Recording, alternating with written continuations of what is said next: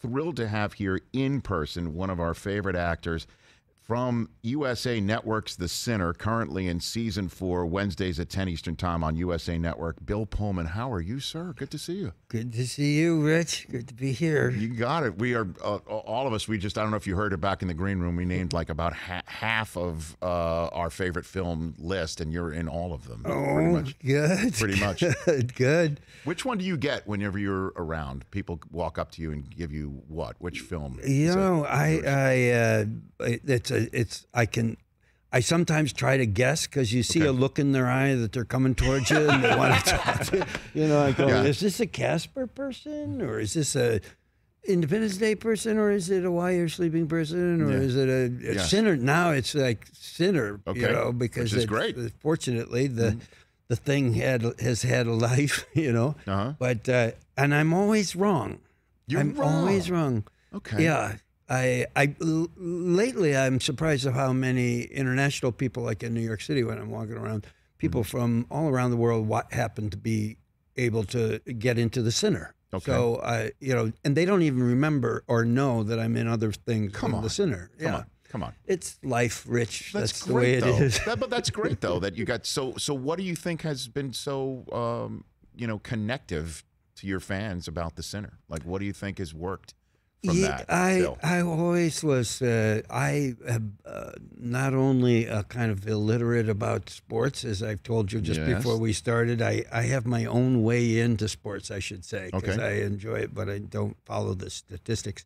And the same is true of television. I'm not the best viewer of all my compadres who are out there working in television.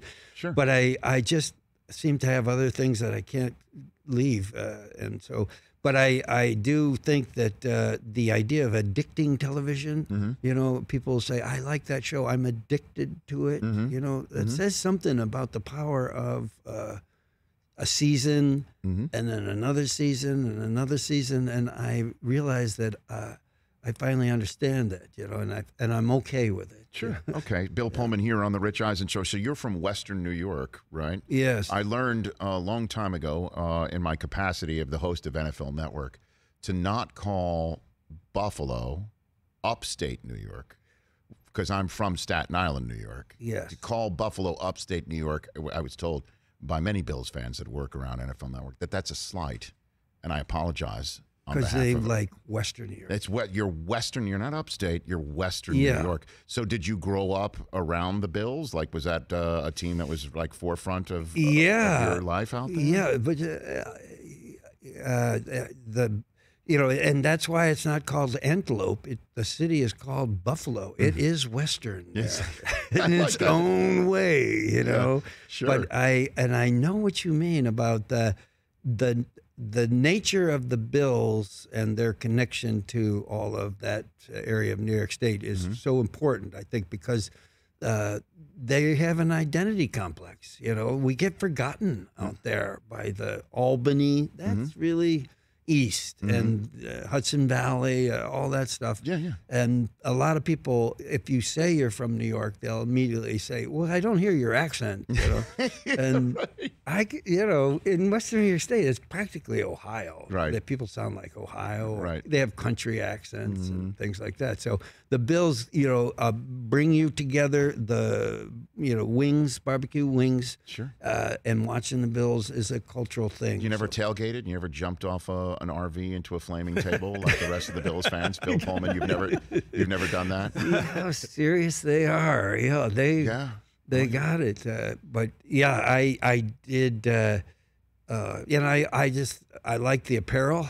Yeah, you know, I think the Buffalo signature is pretty cool. No, I know. I get and it. it had a dark, you know, I like the underdog thing. I mean, that was such a long stretch where they didn't win. Exactly right. I know. Record breaking, right? How many do you know offhand? It was 25 years until last year, Bill Pullman, that the Buffalo Bills had not made the playoffs after that string of going to the Super Bowl 4 straight years and not winning and what have you. And I just loved when they Bills got off the plane to, you know, make the AFC Championship game and then lose it, and then the fans all showed up at the airport and went totally crazy. You know, they are really passionate. I remember going into my first tailgate at a Buffalo Bills game.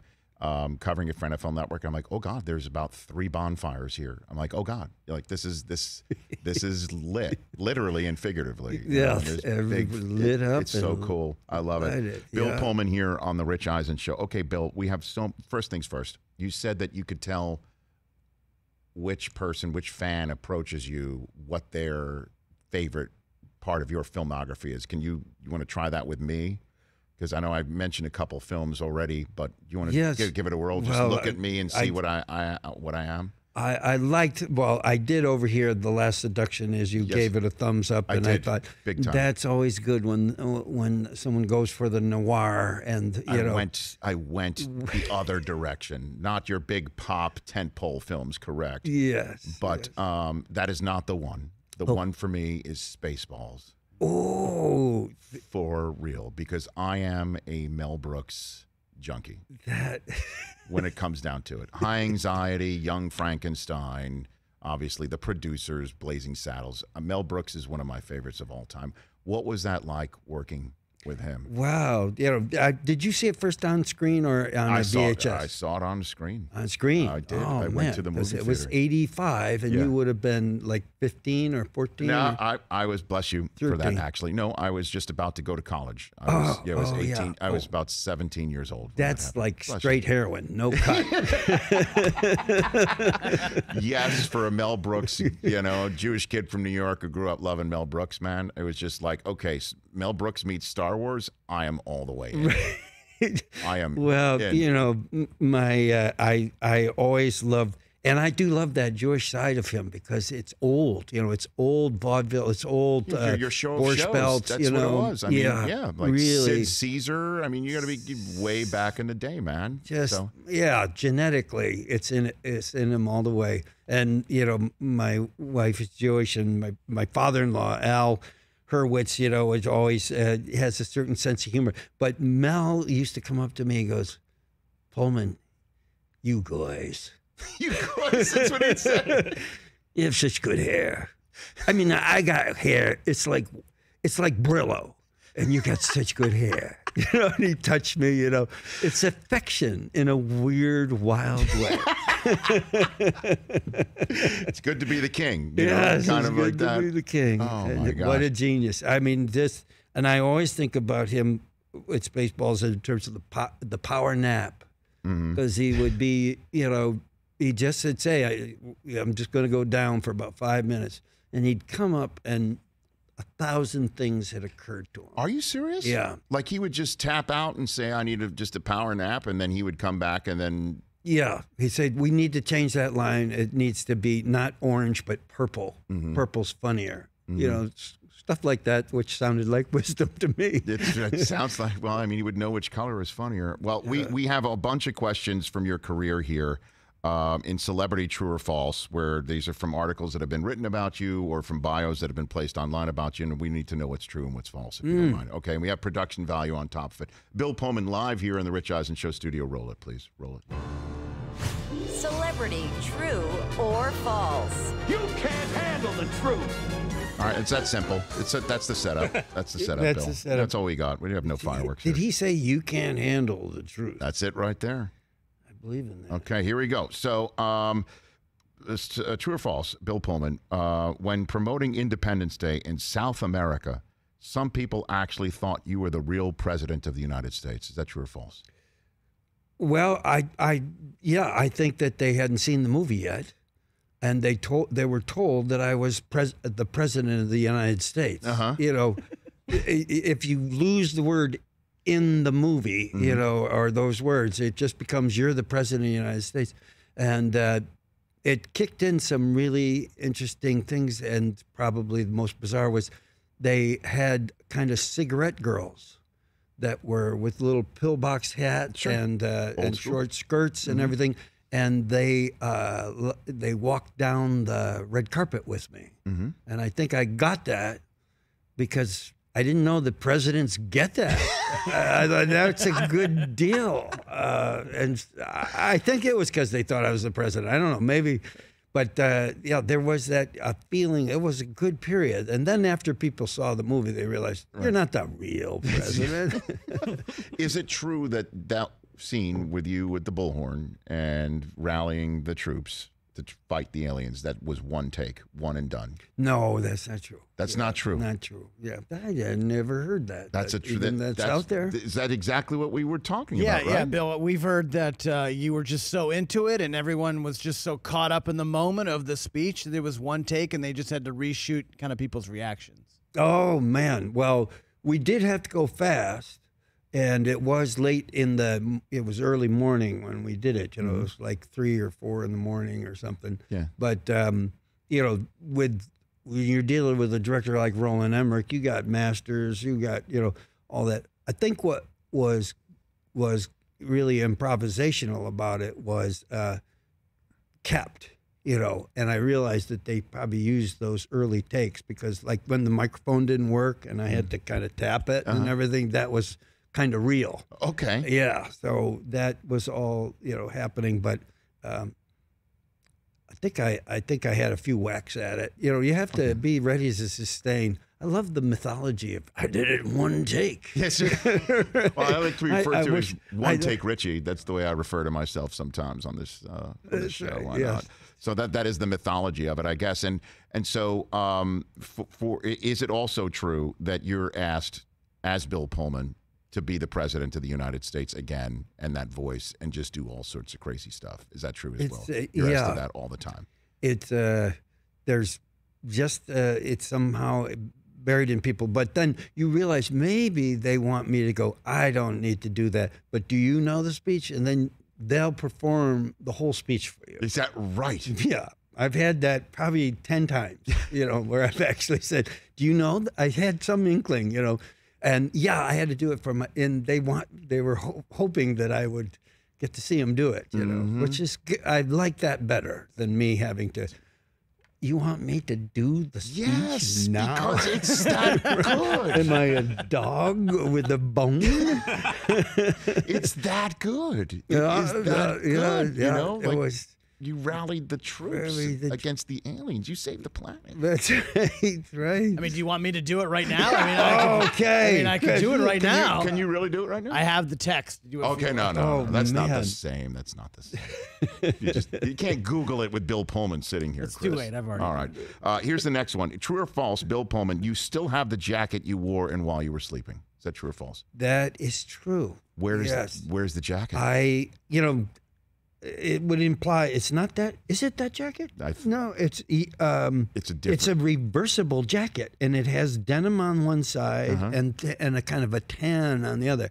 So I don't want you to get the feeling, Rich, that I have a lot of stuff from my movies in my house. That's That would be a little weird, but I do have probably more than a normal person does. But I do.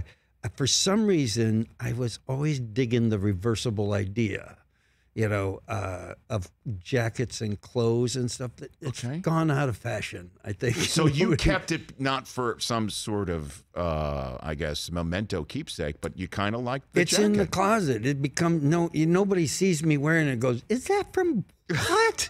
What? So you they never catch on. You stole it while wardrobe was sleeping, or they knew that you took it? That's right. What was it? Disney was a little more free with their goods in those days. You know, it was Buena Vista, which owned by Disney, I guess, but it was right. Yeah, I made off with it, which was really good. I did. You know, Turtletop is I love that you are friends with him. Yes, he's one of the great people and directors. I agree.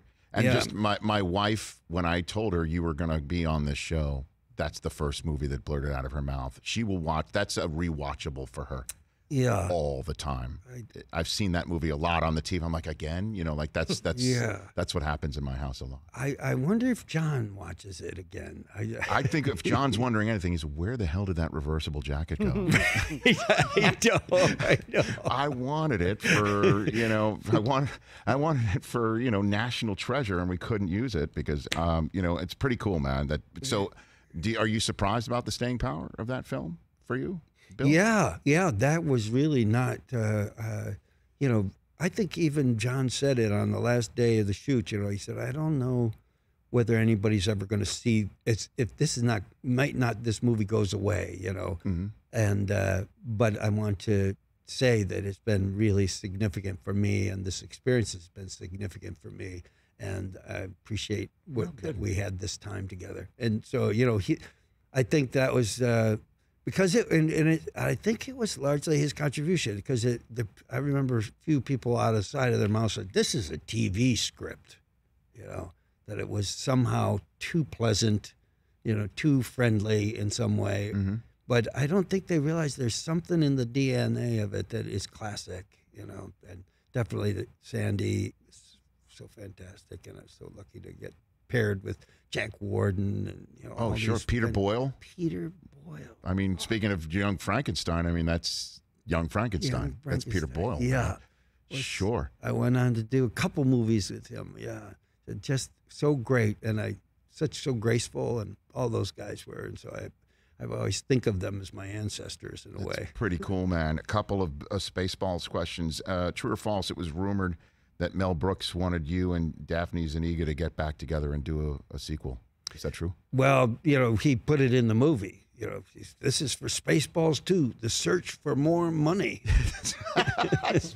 I forgot about that. So he's, that's deep philosophy. That right. Let's name it. We need more money. But I think, I would certainly be great. But I think it's hard without Candy, and Of course, and that was the other question. Is it true that he ad-libbed his famous line of "That's going to leave a mark"? Is that true? That's going to leave a mark. Yeah. Was that? Did he ad-lib that, or was that in the script? Yeah. I mean, come on. Yeah. I use that still today. My friends and I still use that. But today.